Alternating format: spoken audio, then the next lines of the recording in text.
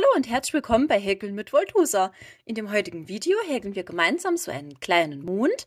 Das könnt ihr prima als Schlüsselanhänger verwenden zum Beispiel, aber es macht sich auch hervorragend wirklich für kleine Mobiles. Ne? Da könnt ihr verschiedene Mobiles gestalten mit so einem kleinen Mond dabei. Es ist wirklich mega niedlich. Wenn ihr noch neu hier seid auf meinem Kanal, freue ich mich, wenn ihr diesen abonniert. Es ist völlig kostenlos und wenn ihr noch diese kleine Glocke oben aktiviert, dann verpasst ihr auch keine weiteren Anleitungen mehr. Um einen solchen Mond zu häkeln, verwenden wir Baumwolle 50 Gramm auf 170 Meter, eine Häkelnadel mit 2 mm Stärke. Ihr braucht dann noch eine Nadel und eine Schere sowie ein bisschen Füllwatte. So, das wird alles an einem Stück gehäkelt. Wir beginnen von hier innen und häkeln nach außen. So, ich habe mir hier jetzt wieder so ein schönes hellgelb geholt. Wir starten das Ganze mit einem Fadenring und häkeln in diesen 6 feste Maschen hinein.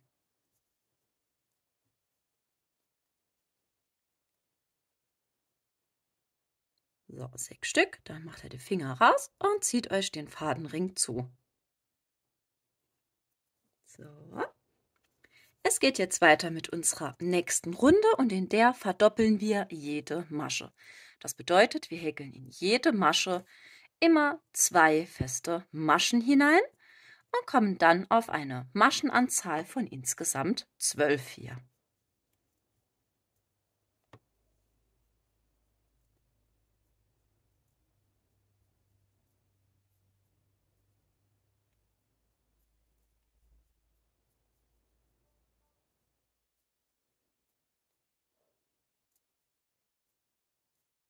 So, habt ihr das jetzt geschafft?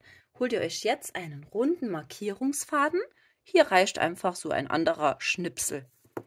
Oh, der ist jetzt noch ein bisschen lang, so circa 10 cm reichen hier schon. Und den legen wir uns jetzt hier in das Häkelstück so ein. Der markiert uns jetzt jede weitere Runde. Es geht jetzt weiter mit unserer nächsten Runde und auch in dieser verdoppeln wir nun jede Masche. Also wie eben schon immer 2 feste Maschen in eine Masche hinein und dann kommen wir auf insgesamt 24 feste Maschen in dieser Runde. So, jede verdoppeln. So, habt ihr diese Runde geschafft und seid an eurem Markierungsfaden hier wieder angekommen, holt ihr euch diesen von hier hinten und klappt ihn euch einfach einmal über das Häkelstück drüber. So, das machen wir jetzt nach jeder Runde, den klappen wir uns einfach immer hin und her, ja? So, es folgt jetzt eine Runde, je eine feste Masche. Also wir häkeln jetzt überall hier einfach eine feste Masche hinein. Habt ihr diese Runde hier auch beendet, geht es jetzt weiter mit unserer nächsten Runde und in dieser verdoppeln wir wieder jede Masche. Also wir häkeln wieder immer in jede Masche 2 feste Maschen hinein, dass wir jede Masche hier quasi verdoppeln, ja? Wir kommen dann auf eine Maschenanzahl von insgesamt 48 jetzt. Da ist auch diese Runde beendet, folgt jetzt wieder eine Runde, je eine feste Masche. Also wieder überall nur eine feste Masche hinein. Ist auch diese Runde dann geschafft, geht es jetzt weiter mit unserer letzten Runde und in dieser verdoppeln wir wieder jede Masche. So, also hier überall wie die ganze Zeit, also immer 2 feste Maschen in eine. Ne? So, jede Masche wird jetzt hier verdoppelt. Habt ihr dann hier diese Runde auch beendet, beenden wir das Häkelstück jetzt mit einer Kettmasche in die nächste Masche. Und jetzt lasst ihr hier wirklich ein gutes langes Stück Faden. Das brauchen wir noch, um das Ganze noch zusammenzunähen. So, jetzt ziehen wir uns einmal hier die Schlaufe durch. So, diesen Markierungsfaden, den könnt ihr jetzt ruhig rausziehen. Es ist jetzt auch ganz normal, dass das so wellig komplett schlimm aussieht. Ne? Diesen Anfangsfaden hier, den könnt ihr euch einfach so ein bisschen eindrehen und so nach innen legen. Und jetzt schauen wir, wo hier unser Faden endet, ne? Unser letzter Arbeitsfaden.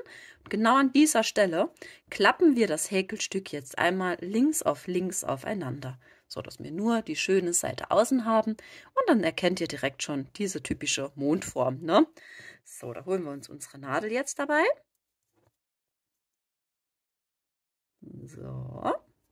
Und jetzt nähen wir hier entlang das ganze Stück zu. Also ich mache das jetzt so, dass ich jetzt hier komplett rumnähe und ungefähr hier so noch so 2 Zentimeter ungefähr noch offen lasse und das Ganze dann mit der Füllwatte ausstopfe. Ne? Achtet hier drauf beim Zusammennähen natürlich, dass ihr durch beide Teile hier komplett durchgeht. Ne? So. Jetzt könnt ihr hier Masche für Masche das Ganze zusammennähen halt. So, bis hierhin ungefähr und dann stopfen wir das noch mit Füllwatte aus. So, hier sieht man es jetzt ganz gut. Ich habe jetzt hier weiter das Ganze zusammengenäht und wenn ihr dann noch hier so ungefähr so eine breite Öffnung habt, dass ihr gerade noch den Finger ein bisschen reinbekommt, dann fangen wir an, das Häkelstück hier kräftig mit Füllwatte einmal auszustopfen. Ist das geschafft, dass das alles schön ausgefüllt ist? Nähen wir hier natürlich auch noch unseren Rest hier zusammen. Ne? Wenn ihr dann hier ganz am Schluss angekommen seid, könnt ihr das Ganze noch verknoten. Ich mache das so, dass ich hier einmal einsteche. Da haben wir hier noch diese kleine Schlaufe. Jetzt gehen wir mit der Nadel hier einmal so durch. Da haben wir direkt hier so einen kleinen Knoten schon. Ne? Und dann könnt ihr prima den restlichen Faden hier vernähen. Einfach einmal durchstechen. Irgendwo raus, das ist völlig egal.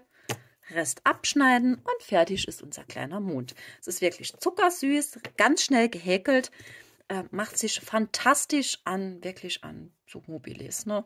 Zeige ich euch auch mal noch Bilder auf Instagram und so. Dort könnt ihr mich natürlich gerne wieder verlinken, wenn ihr wollt. Ne? Mit euren Fotos, immer fantastisch. Vielen Dank.